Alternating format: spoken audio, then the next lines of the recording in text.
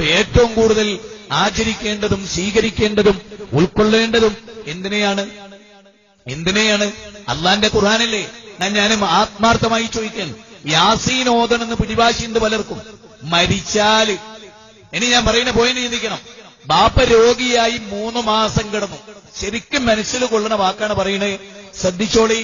3 മാസം ബാപ്പ ക്യാൻസർ രോഗം ബാധിച്ചു കിടന്നു. അന്നൊരു ഉസ്താദ് യാസീൻ ഓതി അർത്ഥം പറഞ്ഞു കൊടുത്തില്ല. ഇല്ല, ബാപ്പാക്ക് ഒരു മകനും നിർബന്ധം ഉണ്ടായിരുന്നില്ല. ബാപ്പ ജീവിച്ചിരിക്കുമ്പോ യാസീൻ ഓതണം. ബാപ്പ മരിച്ചാലോ മറ്റവനെ തച്ച് തള്ളിയിട്ട് കുത്തി കൊന്നിട്ടാണെങ്കിൽ ഉസ്താദിനെ കൊണ്ട് യാസീൻ ഞാൻ ഓതിപ്പിക്കും. എന്താ ആലോചിച്ചു നോക്കണം. നിങ്ങൾ ആലോചിച്ചു നോക്കി. ബാപ്പ ജീവിച്ച കാലത്ത് സൂറത്ത് ബക്കർ എന്ന് ബാപ്പാൻ ഓതിക്കേൾപ്പിച്ച് അർത്ഥം പറയട്ടെ. അയ്യേ, ആന കുത്തിയവൻ അനങ്ങിയിട്ടില്ല. സത്യല്ലേ? സത്യം. പൊന്നു മുസ്ലിം, ഞാൻ മുജാഹിദാണ്, പേരും മുജാഹിദാണ്, അതൊക്കെ നിങ്ങൾ പറഞ്ഞോളി. പക്ഷെ പറഞ്ഞ സത്യല്ലേ? ഉമ്മ രോഗിയായി കിടന്നപ്പോ യാസീൻ ഓതി കൊടുക്കണമെന്ന് ഒരു തോന്നലും തോന്നിയില്ല. ഉമ്മ മൗത്തായി മൂക്കുമലോ കൈ വെച്ചു. ഇനി ഉമ്മ നന്നാവൂല എന്ന് ഉറപ്പായി. ഇന്ന് ഓതടാ യാസീൻ. ആണോ? ആലോചിച്ചു നോക്ക്. ഉമ്മ ഇനി ജീവനില്ല, ഉമ്മ കേൾക്കൂല എന്ന് ഉറപ്പായി. ഇനി ഈ തള്ള അമ്മാവൂല. അപ്പോ ഓത് ഉസ്താദെ യാസീൻ. സൂറത്ത് യാസീൻ അള്ള പറയുന്നെന്താ? ലിയുൻതിറ മൻ കാന ഹയ്യൻ വയഹീഖൽ ഖൗലു അലൽ കാഫിരീൻ. സൂറത്ത് യാസീൻ അള്ള പറയാണ്, ലിയുൻതിറ മൻ കാന ഹയ്യൻ, ജീവിച്ചിരിക്കുന്നവർക്ക് ഓതിക്കൊടുക്കാനുള്ളതാണ് ഈ ഗ്രന്ഥം. എങ്ങനെ? സൂറത്ത് യാസീൻ. സുബ്ഹാന ജല്ല ജലാലു. മരിച്ചെടുത്ത് തോന്നുന്ന സൂറത്ത് യാസീനിൽ പഠിച്ചോൻ പറയാണെന്ത്? യാസീനിലെ 70-ാമത്തെ വചനം, 36-ാമത്തെ. ഇപ്പൊ എടുത്തു നോക്ക് യുവാക്കളെ. നമ്മുടെ എനർജിയും ആരോഗ്യം ദീനിനു വേണ്ടി ചെലവഴിക്കും. അനാവശ്യമായിട്ട് മയക്കുമരുന്നിലും മദ്യത്തിലും മദിരാക്ഷിയിലും സിനിമയിലും ക്രിക്കറ്റിലും മൊബൈലിലെ കളിയിലും അങ്ങനെ തൊലഞ്ഞുപോയി. അവസാനം അള്ളങ്ങടെ വിളിക്കും, വല്ലാഹു യതവഫൽ അൻഫുസ ഹീന മൗതിഹാ വല്ലതീ ലം തമൂതു ഫീ മനാമിഹാ. നിങ്ങൾ ഉറങ്ങുമ്പോ അള്ളങ്ങളോട് പിടിച്ചോണ്ടു. അതിന്റെ ഇടയ്ക്ക് നിങ്ങളത് മനസ്സിലായിക്കോളി. സൂറത്ത് യാസീനിൽ റഹ്മാനായ റബ്ബെന്താ പറഞ്ഞത്? ലിയുൻതിറ മൻ കാന ഹയ്യൻ, ജീവിച്ചിരിക്കുന്നവർക്ക് ഓതിക്കൊടുക്കാനുള്ള ഈ ഗ്രന്ഥം, ജീവിച്ചിരിക്കുന്നവർക്ക് താക്കീത് നൽകാനുള്ളതാണ് ഈ ഗ്രന്ഥം. മനസ്സിലായോ? സത്യനിഷേധികൾക്ക് ശിക്ഷ സ്ഥിരപ്പെട്ടു എന്ന് പഠിപ്പിക്കാനുമാണ് ഈ ഗ്രന്ഥം. ഇനി ഞാൻ നിങ്ങളോട് ചോദിക്കുകയാണ്, ഒരു കുപ്പിയിൽ മരുന്ന്, ആ കുപ്പിയിൽ സീലൊക്കെ വെച്ച് ഭദ്രാക്കി കോർക്ക് വെച്ച് കൂട്ടി, ആ കുപ്പിയുടെ പുറത്ത് ഇത് ക്യാൻസറിനുള്ളതാകുന്നു എന്ന് എഴുതി. ഇനി ഞാൻ പറയുന്ന പോയിന്റ് ശരിക്കും ശ്രദ്ധിച്ചോ. ക്യാൻസറിനുള്ളതാകുന്നു, ഇത് ക്യാൻസർ രോഗം മാറാനുള്ളതാകുന്നു എന്ന് പറഞ്ഞൊരു കുപ്പിയുടെ മുകളിൽ. ആ കുപ്പി എന്ത് ചെയ്തു? ബാപ്പാക്ക് ക്യാൻസർ രോഗം ബാധിച്ച ബാപ്പാന്റെ പിന്നെ കട്ടിലിന്റെ നേരെ മുകളിൽ തട്ടിൽ അവിടെ കൊണ്ടുപോയി വെച്ചു. ബാപ്പ മരിച്ചെന്ന് ഉറപ്പായപ്പോ ബാപ്പാന്റെ വായ ഇങ്ങനെ പൊളത്തിയിട്ട് അതിലേക്ക് ഈ മരുന്ന് വെച്ചിട്ട് എന്റെ അപ്പന്റെ ക്യാൻസർ മാറാനാന്ന് പറഞ്ഞാൽ അവന്റെ കണ്ണടപ്പിനൊന്നും അത് കൊടുക്കണ്ടേ? ബാപ്പ ജീവിച്ചിരുന്ന കാലത്ത് നിങ്ങൾ ആലോചിച്ച് നോക്ക്. ബാപ്പാന്റെ രോഗം മാറാൻ അതിവിദഗ്ധനായ ഒരു ഡോക്ടർ ഇത് ക്യാൻസർ മാറാനാണ് മരുന്ന് കൊടുത്തത്. അതെല്ലാം കൂടി കെട്ടിപ്പൂട്ടിയ ചെയിന് സീലൊക്കെ വെച്ച് അടിച്ചു മുറുക്കി കമ്പിയൊക്കെ ഇട്ട് കെട്ടി അത് നേരെന്ത് ചെയ്തു? അട്ടത്തോടെ വെച്ചു. ബാപ്പ മരിച്ചു എന്ന് ഉറപ്പായതിനു ശേഷം ബാപ്പാന്റെ വായ ഇങ്ങനെ കവിളിൽ ഇങ്ങനെ പിടിച്ച് തൊള്ള തുറപ്പിച്ചിട്ട് അതിലേക്ക് അമ്മ മരുന്ന് വയ്ക്കുന്ന ഒരു മകന്റെ വിഡ്ഢിത്തങ്ങൾ ഓർത്ത് നോക്ക്.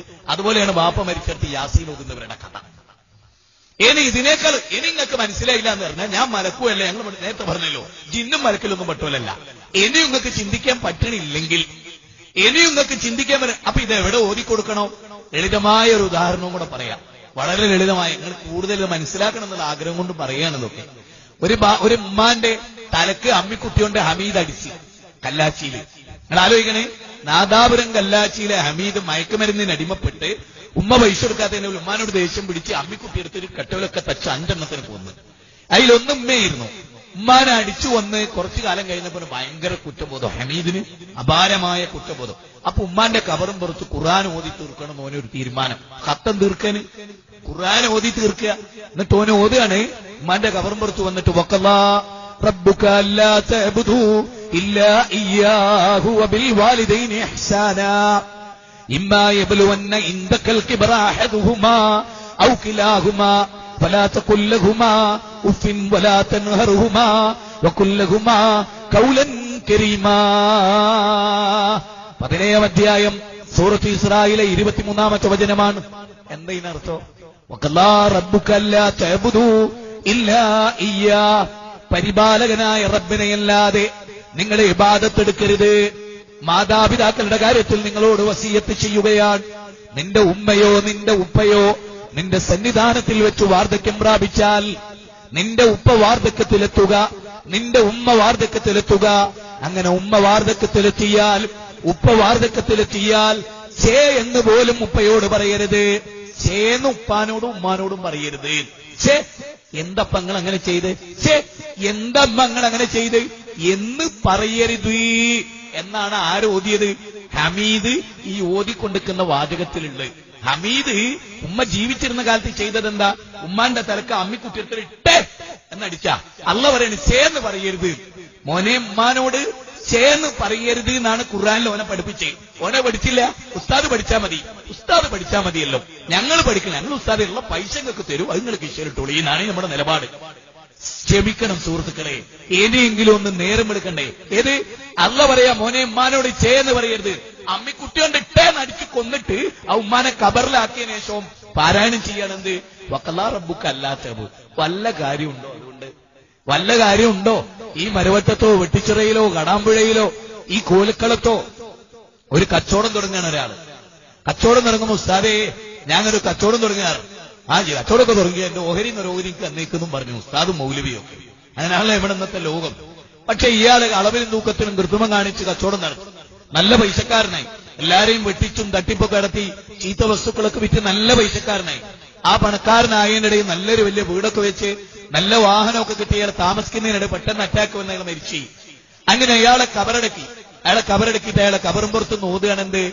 വൈലുല്ലിൽ മുത്തഫിഫീൻ അല്ലദീന ഇദക്താലൂ അലന്നാസി യസ്തൗഫൂൻ വഇദാ കാലൂഹും വവസനൂഹും യുഖ്സിറൂൻ അലാ യظنു ഉലൈക അന്നഹും മബൂസൂൻ ലിയൗമിൻ നദീം യൗമ യഖൂമുൻ നാസു ലിറബ്ബിൽ ആലമീൻ. എന്താ ആയത്തിന്റെ അർത്ഥം? ഖുർആനിലെ 83-ാം അധ്യായം 1 മുതൽ 6 വരെയുള്ള വചനം. അതായത് അളവിലും തൂക്കത്തിലും കൃത്രിമം കാണിച്ച് കളവ് ചെയ്ത് കച്ചവടത്തിൽ കോടികൾ തട്ടിപ്പിൽ ഉണ്ടാക്കിയ ആചാര് അറ്റാക്ക് വന്ന് മരിച്ച കബറുമ്പുറത്ത് ഓടുകയാണെന്ത്? അളവിലും തൂക്കത്തിലും കൃത്രിമം കാണിക്കുന്നവർക്ക് വമ്പിച്ച നാശം. അളന്ന് കൊടുക്കുമ്പോ കൃത്യമായി വാങ്ങുകയും അളന്ന് മേടിക്കുമ്പോ കൃത്യമായി വാങ്ങുകയും അളന്ന് കൊടുക്കുമ്പോ തട്ടിപ്പ് കാണിക്കുകയും ചെയ്യുന്നവർ. എന്നിട്ട് അള്ള പറയാണെന്ത്? യൗമ യഖൂമുൻ നാസു ലിറബ്ബിൽ ആലമീൻ. ലോകൈകനാഥന്റെ മുമ്പിൽ നിങ്ങൾ എഴുന്നേറ്റ് നിൽക്കുന്ന ദിവസം. സത്യത്തിൽ നിങ്ങൾ ആലോചിച്ച് നോക്കെ, ഈ വാചക ആചാര്യക്ക് ഓതി കൊടുക്കേണ്ടത് എപ്പോഴായിരുന്നു? കച്ചവടം ഞാൻ നടത്തുന്നുണ്ട് ഉസ്താദ് എന്ന് പറയുന്ന അന്നല്ലേ ഓതി കൊടുക്കേണ്ടത്? നിങ്ങളൊക്കെ പറയും, ഈ നാട്ടുകാർ പറയും, കൊൽക്കളത്തെ നാട്ടുകാർ പറയും. അളവിന് തൂക്കത്തിലും കൃത്രിമം കാണിച്ച് മരിച്ചതിന് ശേഷം അള്ള വെറുത്തൊരാത്മാവായി മരിച്ചിട്ട് ആ കബറിൽ ശിക്ഷ അനുഭവിക്കുമ്പോ ഈ ആയത്ത് ഓതി കൊടുത്തൊരു കാര്യമുണ്ടോ?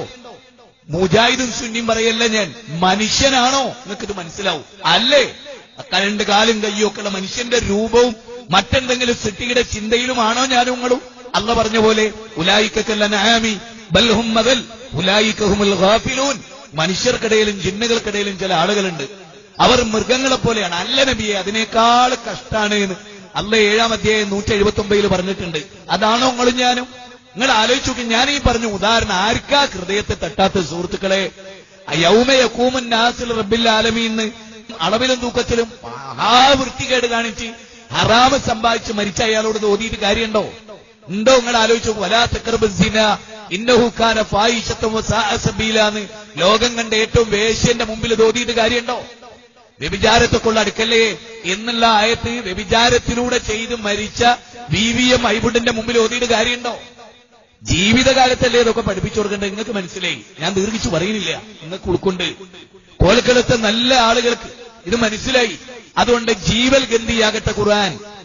ഖുർആനിലൂടെ അള്ളാനെ പഠിക്കുക, ഖുർആനിലൂടെ റസൂലുള്ളാഹിനെ പഠിക്കുക, ഹദീസുകളിലൂടെ അള്ളാനെ പഠിക്കുക, റസൂലിന്റെ വചനത്തിലൂടെ റസൂലിനെ പഠിക്കുക. സ്വഹാബത്ത് റസൂൽ സല്ലല്ലാഹു അലൈഹി വസല്ലമയെ എങ്ങനെ മനസ്സിലാക്കി അതുപോലെ